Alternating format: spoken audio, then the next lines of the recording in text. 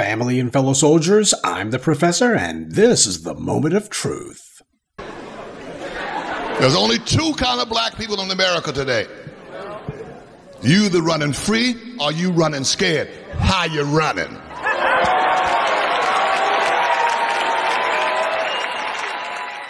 This morning's briefing is basically going to be something of a bookend to last night's Sunday address. Now, the reason that I decided to start off with that quote from Paul Mooney is for two reasons, the first of which being obviously taking a dig at the tethers.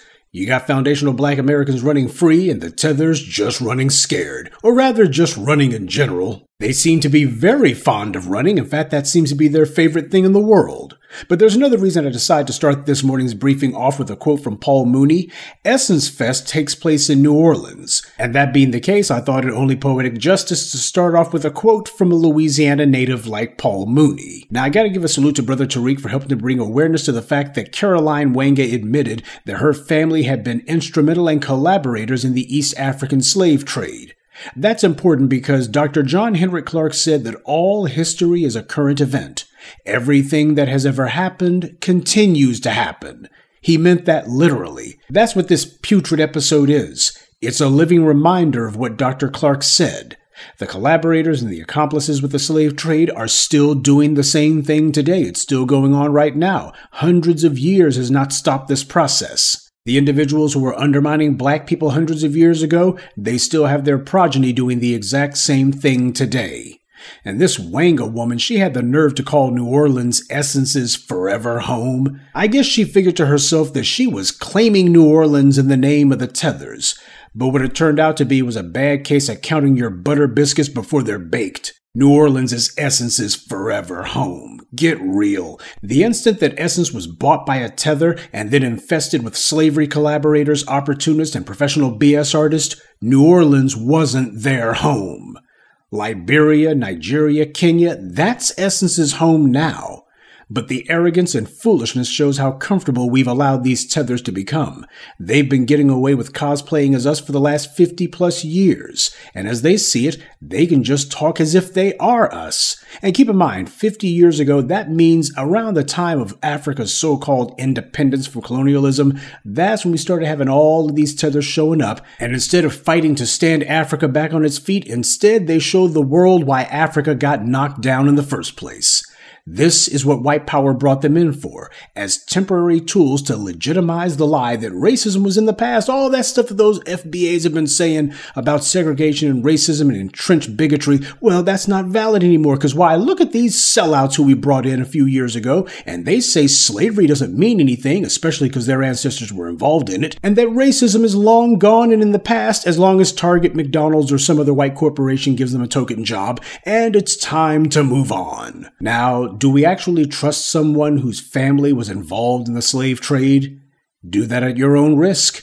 Why would these tethers, as disrespectful as they are, feel like they could talk about an FBA cultural stronghold like New Orleans as if it was theirs, when they have no connection to it whatsoever, no affinity for it, they don't know anything about it? They don't know the people or the culture, and they have contempt for both. So who the hell told them that New Orleans was friendly toward tethers? Perhaps it was the homegrown bootlicks who did that, like LaToya Cantrell, the self-serving clown who calls herself New Orleans mayor. She was at the event formerly known as Essence Fest. We gotta start calling it Tether Fest now. And she was on a panel and made it into a pity party for herself. Oh, she was bemoaning how the black misleadership class has come under fire from their white supremacist pals, and they can't believe that they're getting jammed up, getting cases put on them, run out of town on a rail, disgraced, exposed. So, as usual, the out-of-touch bootlicks are tone-deaf and too stupid to read the room. It ain't about them. Of course, she's not going to call out the blatant insult to these tethers and the fiasco that they pulled at Essence Fest. In fact, she'll be singing the same song as them because they're all on white power's payroll. Let me make a little prediction for you. Although you got most of the bootlicks, especially the political ones who are laying low right now, don't expect that to last forever. Expect to see the bootlicks come out of the woodwork eventually at some point in the future, calling themselves vouching for Caroline Wanga and Richelieu Dennis, and also expect to see the bootlicks pretending to call for unity. Why, Essence, what they were doing was not meant to be disrespectful. respectful, and besides, we need to see ourselves as basically being a global people. We're all from Africa when you think about it, and that's what's important. We don't need to be divisive. They'll be dragging out the faux Pan-African unity chatter. Well, I don't want to unify with someone whose family was a bunch of slavery collaborators and whose descendants have been doing the most to undermine us in our own land. It's all a finesse. It's all a hustle for these guys. Caroline Wanga has been trying to be a diversity consultant for the last several years, and she had been with Target and McDonald's, and she knows what it is that they want. Her job is to get in front of the camera and be the token tether who will put on her buck-toothed grin and claim that whoever her white corporate employer is at the moment is dedicated to diversity and opportunity and whatever other empty, meaningless buzzwords she can think of. That's her job, to be their crash dummy. That's what the whole DEI coordinator thing is about. Whenever you hear somebody claim that that's what they are, that's what their real job was. The pressure of the BLM protest also brought a lot of self-interested opportunists out of the woodwork. White power knew that it would need some shills to hide behind while they falsely claimed that they were going to do better. But these bootlicks who get on the payroll, they know it's all fake. All right, now let's get something else straight. I can tell some of you like your parties and festivals and conventions, perhaps a little bit too much, because when I talked about Essence Fest, some of you acted like it was the end-all and be-all. While Essence being captured by tethers was certainly not a good thing, the reality is, in an overall sense, we didn't lose anything integral to us. It wasn't a good thing, but it ain't the end of the world either. There's absolutely nothing that's been quote-unquote lost with Essence Fest that we are not more than capable of making up for, recreating, and doing even better. The problem here is not so much about who owns the brand of Essence. The problem happens to be forwarding our own lineage-based brand to make sure that the names get out there so that people recognize not to even go to these tether-based organizations and events. Stop it before it even starts. People are already starting to understand the importance of lineage, and we have to keep re-educating them about it because that's what you have to do with every group. Every generation has to be retaught the principles that empower them and the ones that endanger them. Every generation has to be taught that lesson, and it has to be taught to them vigorously. So what's called for here is not mourning the loss of Essence Fest. What's called for here is learning why it fell in the first place, and also making sure that these mistakes are not repeated in the future. Lineage does matter, but if we don't act like it does, if we don't make it a hallmark of the events and the functions and the traditions that we give rise to, then what it means is lineage becomes an empty word because we have failed to treat it with the proper meaning that it deserves. That's why it's important to make sure that it starts being mentioned in the things that we do and the things that we create. It's time to start doing some gatekeeping, but you can't have a gate unless people can actually see it. That way they all understand that somebody is asserting their sovereignty in this place. Somebody is asserting authority and legitimacy. This is not about one festival or event. Essence was a noteworthy magazine, and the Essence Fest was a good thing to have, but it's not the end of the world, though it does have value in that people will remember this. This was the event where the tethers showed the world exactly what they've been planning to do from the very beginning. And in that sense, a very real sense, what's happened here is actually very useful. It validates and confirms for everyone what we've been saying all along. We can be disgusted with what's happened with Essence, but the reality is, as soon as those guys were acquired by Time Inc., that was the end of the story right there. That was the chapter closed. Over here in the black media, we wrote off Essence a long time ago. It was blatantly obvious exactly what they had become. But we also have to understand that not everybody gets their news and views from us, so don't be too frustrated when you have people who go to things like Essence Fest regardless, as if they didn't know any better, because for a lot of them they don't. But they're getting an education today, aren't they? They're finding out exactly how rotten Essence has become, and they're finding out who's responsible for it.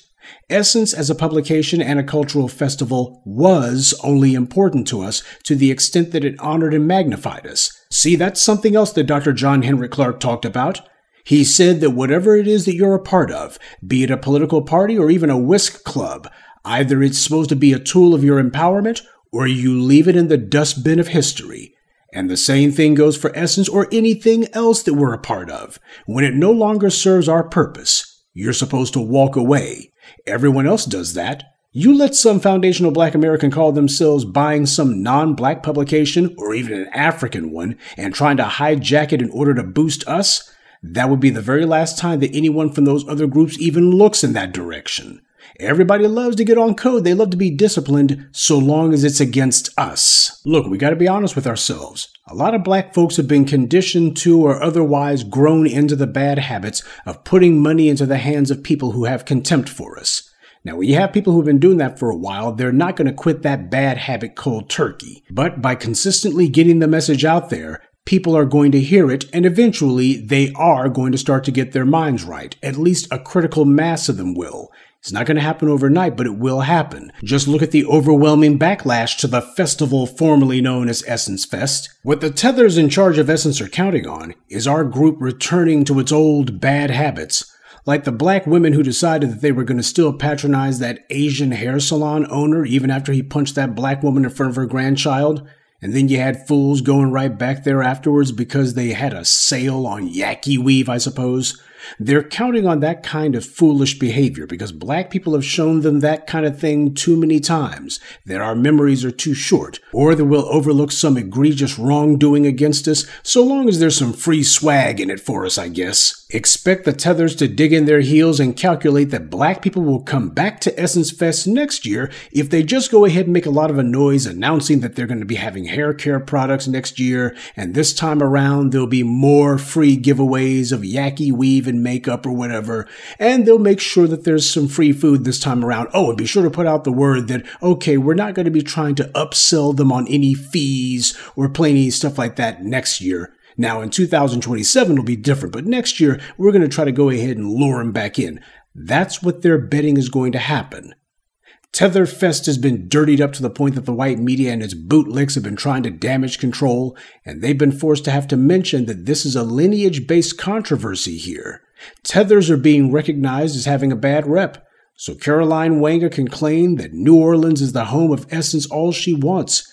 But now that they've been exposed, she probably shouldn't expect a warm welcome anymore, because while the tethers have been betting all their chips on white power remaining in power and thinking to themselves that we basically are going to be on defense forever, that's part of the reason why it's important that we call these people out. Enough exposure, enough pressure, enough people recognizing the tethers for what they are, and the same way that they fled from Africa, they'll also be fleeing from places like their forever home in New Orleans also. But that only happens if our people show the persistence, if our people make it clear that we're not forgetting about these wrongs next year or any other year. We do that, and no matter how tough Caroline Wanga, Richelieu Dennis, or the rest of their kiss-butt chorus in the bootlick media try to talk, they will have no choice but to do what they've always done, and that is to run. Except this time around, without the white media and their white corporate sponsors to bail them out, Tether Fest will have absolutely nowhere left to run. Good day, and be one. I'd like to take a moment to mention some of our contributors: Jacques Hargett, Johnny Martin, Tyrone Jones, Michael Burton, and L. Wilson. Salute to them, and thank you to everyone for listening, liking, and sharing this message. Black empowerment only exists because of you.